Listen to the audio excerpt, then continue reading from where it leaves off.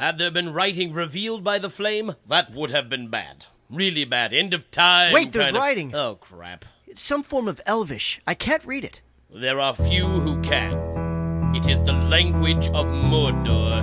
It says, one ring to rule them all. One ring to find them. One ring to bring them all, and in the darkness bind them. One ring, it heard its master's call. One ring, severed from his hand. One ring could make the darkness fall, all at his command.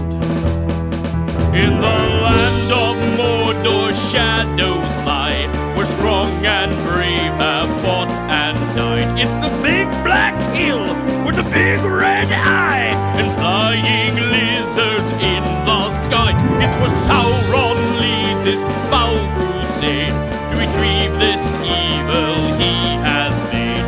Just one thing can save your shire. This ring must go back to Mount Doom and be consumed by fire.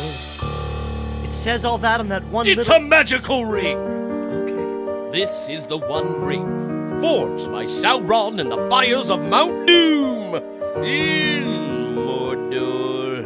But I thought Sauron was killed. Oh, yes, he was killed. If by killed you mean turned into a giant flaming evil red eyeball, sure, you betcha, he was killed.